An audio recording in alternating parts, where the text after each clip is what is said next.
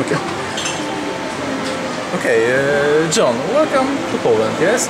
So, tell me, how do you feel in Poland? What are you think about Polish people, yes, and about the Nemiroff competition? Well, it's my home away from home. I've been here now for, I think, it's coming on 7 years. A little earlier this year, so the weather's a little bit better, sunny. And no, it's good to be back. It feels good to be back here at the Nemiroff, and I'm expecting probably the best tournament I've seen to date tomorrow and Saturday.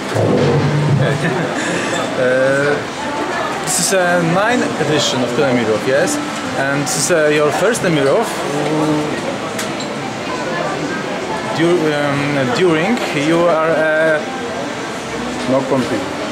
no, yours. You are No competing. Not competing. not competing, yes. Okay. And Yeah. please tell us why. Yeah, my first Nemiroff was 2004, and I've tried to keep a streak going, but this year I'm not going to be able to compete. I had the shoulder surgery on May 4th. My labrum was torn. I had to get it fixed. It was bothering me to the point where I couldn't sleep at night, so it's going to be it's going to have to miss the 2011 year, and I'll have to hope to return in 2012. Okay.